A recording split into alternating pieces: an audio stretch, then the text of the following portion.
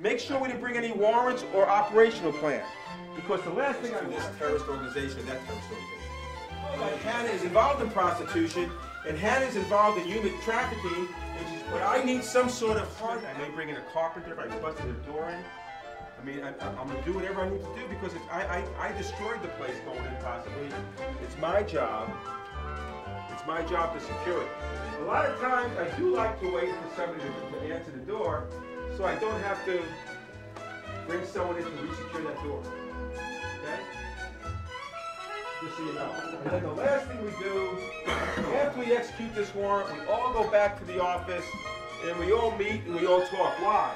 Hey, I'm James, and I'm in the Administration of Law and Justice Department trailer, and with me today is Mr. Romanov. Mr. Romanov, thank you so much to have the time to be here with us today. Nice to be here. Now, I just had a couple questions for you. Sure. What do you have to do to qualify as a police officer? It depends. Not to give you a hard answer, it depends. Some places require no college, some places require 2 years, some places require 4 years. And some people are looking for advanced degrees.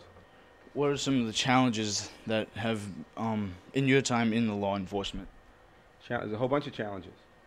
Sometimes it's just waking up because you're really tired.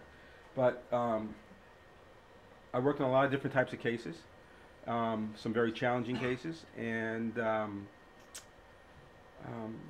usually it's the casework, long-term investigations, undercover operations, stuff like that.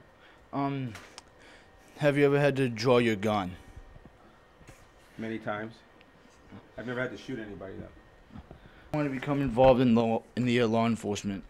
What made me want to become involved was that I don't like drug dealers and that they're selling drugs to teenagers and minors. Well, I've always been interested in law enforcement and learning about it, so when I found out about this class, I just wanted to take it to learn more, to see if I wanted to really go into it and make it my career. With the drug dogs, do they ever get high when they have the scent? I mean, because I've been wondering that for a long time. I've never asked one if they got high, so I don't know. I can't imagine that they get high. What have you learned so far in this program? I learned a lot. I learned about the amendments, going in depth about it. Stop and frisk, the rules of the road, seriously guys. Follow your dreams. It's a great job. I think and I don't view it as a job. I think it's a great career. It's something that you live. It's not just something that you go to from 9 to 5.